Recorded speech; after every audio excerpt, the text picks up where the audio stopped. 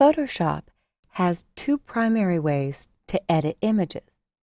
Destructive, which would be anything under the image menu, and something like auto color and auto tone, which can get you there quickly, or auto contrast. I tend to like to try all three, but those settings are permanent to this image.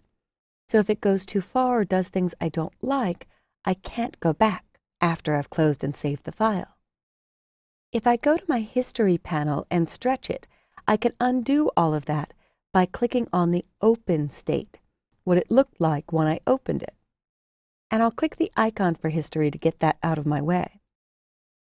The second way to make destructive edits under Image Adjustments and using something like Levels, which is powerful but simpler than Curves, which is more powerful than Levels but more dangerous.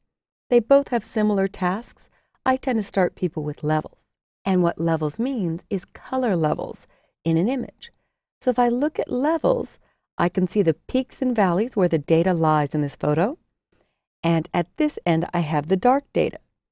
So I could pull the dark data into where it starts. And if I turn preview off and on, I've just improved contrast. If I want whiter whites, I could pull the lights in, the light end. And now I've got whiter whites, but I am destroying precious highlight detail. And if I were to click OK and save and close this document, I have permanently thrown away pixels that I can never get back if I save over the original. So in History, I'll go back to Open again. And a more editable and far safer way to make adjustments is by using the Adjustments panel, or down at the bottom of your Layers panel are non-destructive edits. These are actually the same tools. You could do it through an icon, or you could choose it from the bottom of the Layers menu, and you'll see if you pause for 2 seconds that it's New Fill or Adjustment Layer. As you surf over adjustments, most everything you find in the Destructive menu, Image Adjustments, and these items, is here under the Adjustments panel. Brightness and contrast, levels, curves, exposure, which is great if you just didn't get the right developing lightness or darkness on this image. So if I use levels like I did before, this time it adds a levels layer. So I see a similar dialog with the peaks and valleys for where the data lies, the darks in the image, the lights in the image, and there's a pretty broad range of light data. Actually, this is known as a mid-key image. It has shadow detail, mid-tone, everything between light and dark detail, and highlight detail.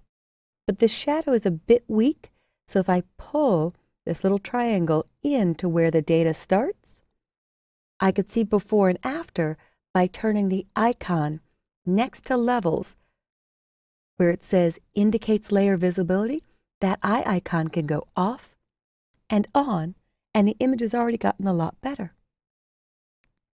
The benefit to non-destructive editing, or editing with layers, is it's like a clear piece of acetate over top of the image, which makes a correction or makes a global change, but it can be turned on and off. And if I come back later today or tomorrow or next week or next month, it's always editable. No pixels are harmed in the making of this correction. The original locked background layer stays intact. So when I save this file, it's going to force me to do File, Save As. Even though I chose Save, a JPEG, the compressed format, cannot contain layers. So I will save this as Hydrant End, and it forces a Photoshop document, a PSD. And the format is Photoshop. So I will click Save, and I always leave Maximize Compatibility on. If someone wants to open this with an older version of Photoshop, they will be able to with this on. So when I click OK, I could do further non-destructive edits. I could make the overall midtones, everything between light and dark, darker or lighter, I like a little darker on this image. And I could do more things. I could boost individual colors or vibrance. So back in the adjustments panel, I can look for vibrance, which has been there for a few versions, and I just love it for pops of color.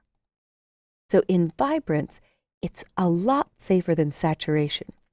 As I dial vibrance up, the sky got richer blue.